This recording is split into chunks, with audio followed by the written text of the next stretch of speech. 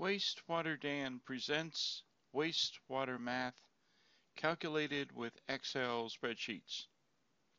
As a new service of ESDLT's Environmental Academy, environmentalacademy.com. Today's example, calculate waste activated sludge gallons per minute. Today's problem reads, an activated sludge process has 3 aeration basins. Each basin is 90 feet long, 45 feet wide, and 12 feet deep with MLSS of 2,750 mg/L. There are 2 clarifiers. Each clarifier is 36 feet in diameter and 11 feet deep with solids of 500 mg/L. Sludge age is 15 days. WAS mg/L is 5,950 and pumped 17 minutes per hour. Calculate WAS GPM. So I have the basic formula for this up top here, which is waste activated sludge gallons per minute equals the waste activated sludge gallons for 1 day divided by the combination of the number of minutes per hour times the number of hours per day. So we don't have the waste activated sludge gallons in our problem, in the data in our problem, but we got the information where we can calculate it. We do have the number of minutes per hour that the waste activated sludge is pumped, and we certainly know how many hours in a day, but we've got to calculate these gallons. So I have that as the formula down here on the bottom of this spreadsheet here. The waste activated sludge gallons for 1 day is 34,541 gallons, and that is calculated by using the waste activated sludge pounds for 1 day, which is published in an earlier video, which is 1,714.0448. Now the earlier video shows this as 1 decimal, so if you take your Excel spreadsheet and extend it out to 4 decimals, this will be the number that you would get in that video.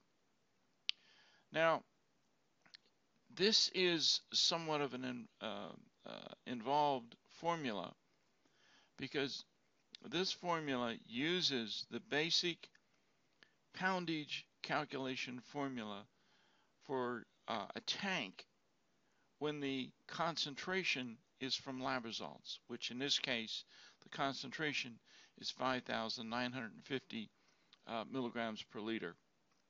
So the way we modify the formula is that we do the reverse of what we do when we take gallons and insert them into a basic formula that uses concentrations in milligrams per liter, and we put it into a formula that modifies it so that it solves for gallons instead of solving for pounds, because we have the pounds and we have the concentration.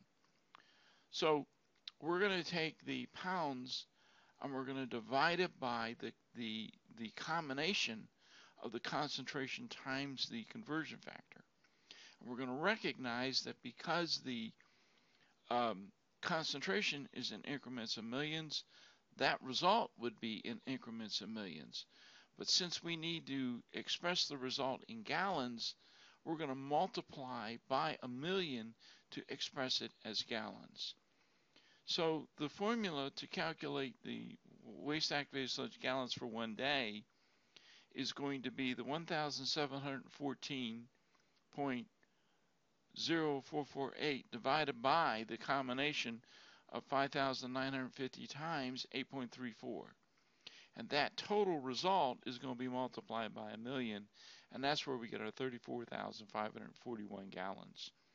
So you can go to a blank spreadsheet, you can go in cell A1, you can type in the description, you can go into A1, you can set it up as whole numbers with comments for every 1,000. You can then go in the formula bar and you can type in this formula, equal sign, open parentheses, 1714.0448, close parentheses, divided by 2 open parentheses, 5950 inside a close parenthesis multiplication key, open parenthesis 8.34, 2 close parentheses times 1,000,000, and that's your 34,541.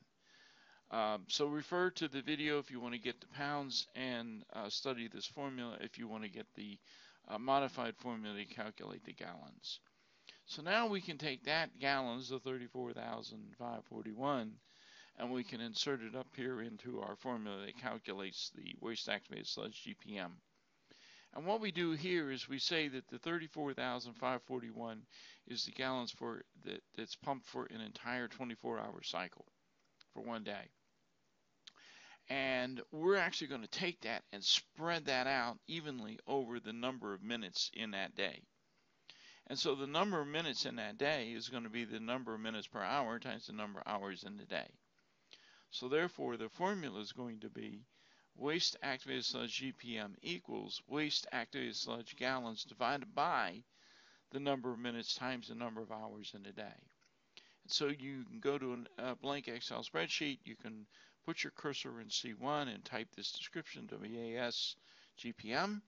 You can go to A1, you can set it as whole numbers, and then you can make it bold and centered, and you go to the formula bar, you type in equal sign, open parenthesis, 34541, close parenthesis, divided by 2 open parentheses, 17, close parentheses, times open parenthesis 24, 2 close parentheses, then you can hit the equal sign of the return, hit the